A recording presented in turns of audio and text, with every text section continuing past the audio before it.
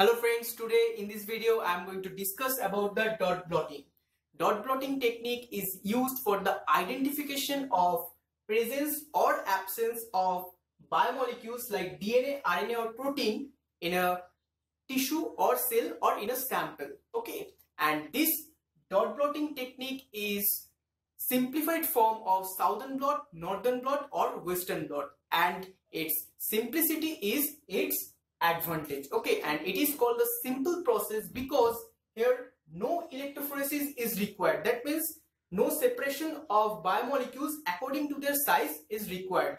Okay, so here as we omit the electrophoresis step, so we don't require to transfer the biomolecules from the electrophoretic gel to the membrane. Okay, so we have to add the biomolecules directly on the membrane. Okay, that is the direct blotting on membrane. It is done like this.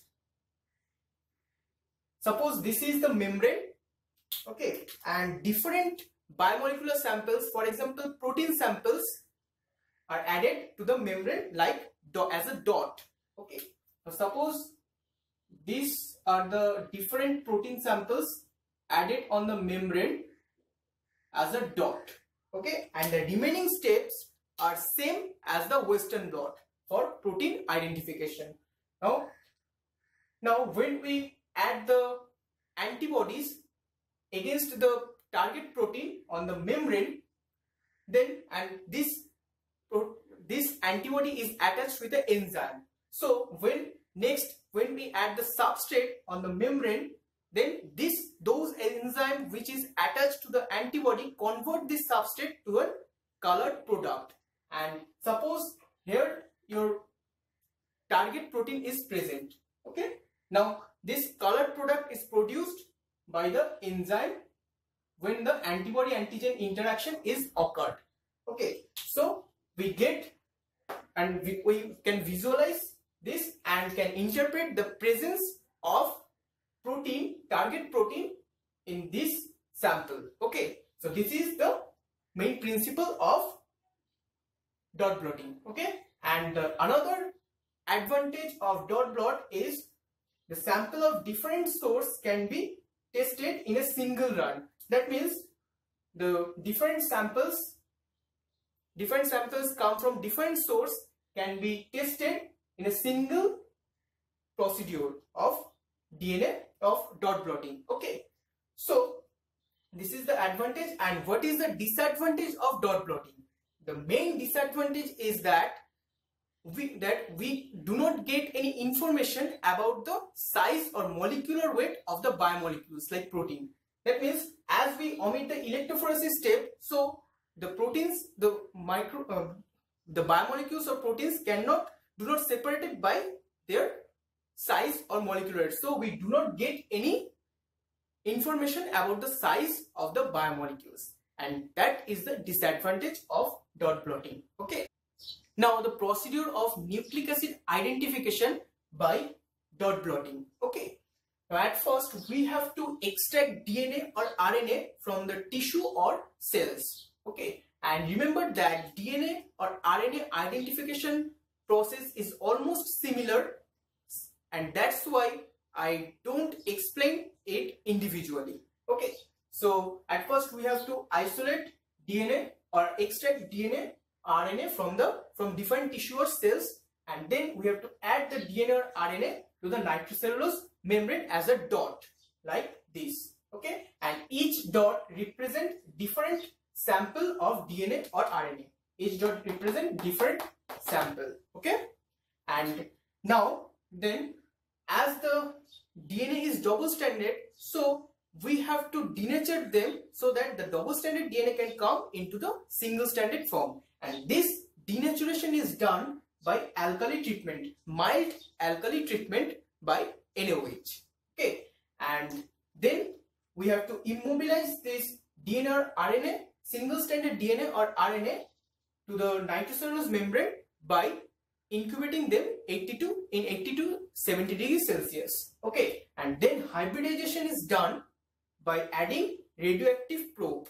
This radioactive probe can specifically bind to the DNA or RNA sequence, specifically bind to the DNA or RNA sequence. Okay, and then we have to wash the unbound radioactive probe. Okay, and then we have to autoradiography. We have to do autoradiography by placing a X-ray plate on the nitrocellulose membrane, and those radioactive isotope give a spot on the X-ray plate like this, and we can interpret that the presence of specific DNA sequence in these two dots. Okay, so this is the identification process of DNA or RNA by dot blotting. Okay, now the protein identification by dot blotting. At first we have to add different protein samples on the nitrocellulose membrane as a dot.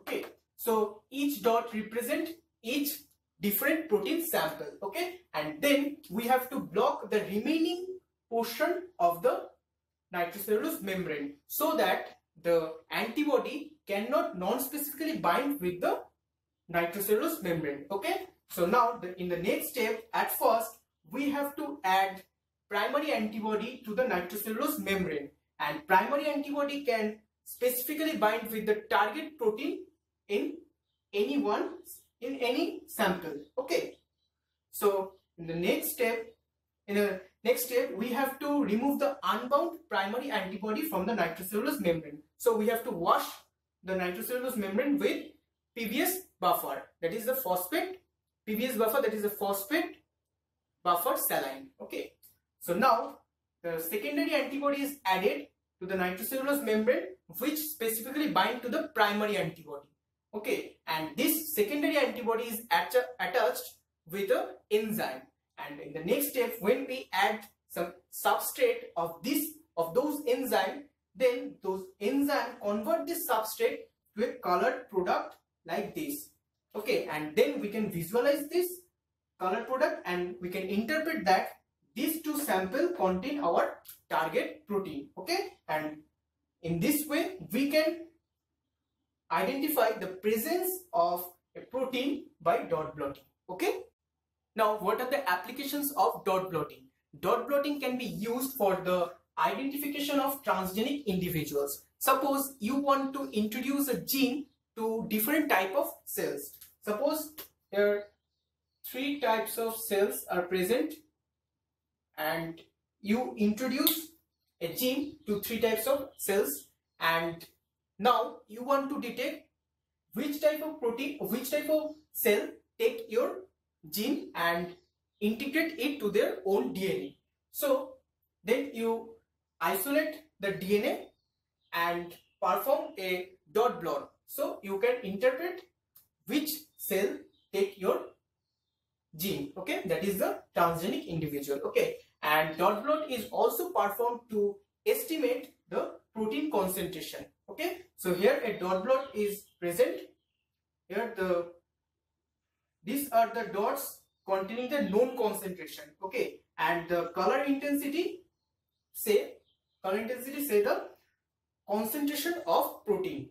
Okay, so here the highest concentration is present because the color intensity of this dot is highest, and here the lowest concentration of protein is present. So comparing this known concentration with the unknown sample, you can say the concentration of unknown sample. For example, the intensity of this sample match with the color intensity of this sample. Okay, so you can say that the concentration of this sample, the concentration of protein in this sample is same to this sample. So in this way you can identify the protein concentration by dot blotting. Okay, so these are the applications of dot blotting. Okay, now thank you for watching this video.